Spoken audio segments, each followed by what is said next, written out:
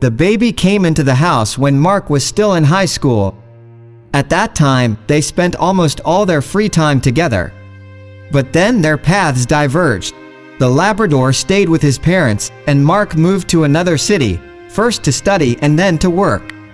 For the last 10 years, Mark and Baby only saw each other during the young man's rare visits to his parents' home.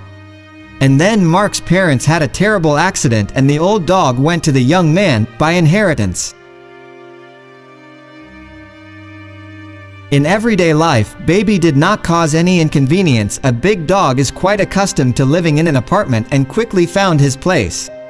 Besides, Mark was no stranger to him. Only sometimes the old dog would howl a little at night, as if he remembered his former owners. At that time, Mark would just scratch him gently behind the ear. The memories made him want to howl as much as the dog.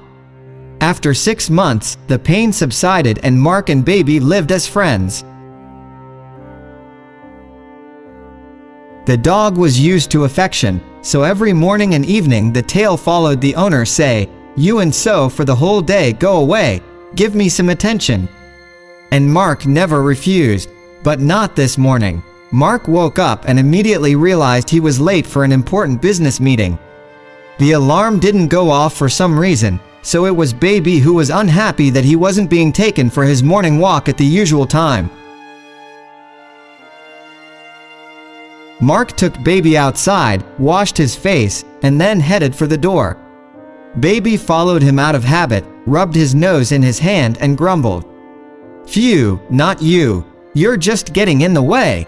Get out of here," Mark muttered, and Baby obediently went back to his bed, staring at his master a little resentfully. The meeting went well, and the boss even hinted to Mark that he would be promoted in a few months. But at the same time, the young man had a heavy heart. After work, instead of going out to celebrate, as his colleagues had suggested, he rushed home. Just as he put the key in the lock, he heard hurried footsteps toward the door. Baby, of course, had long forgotten the morning's incident and was just happy to see his husband. Such a reaction almost made the young man cry. In the evening, he took Baby for a long walk outside and then prepared a festive dinner for himself and the pet.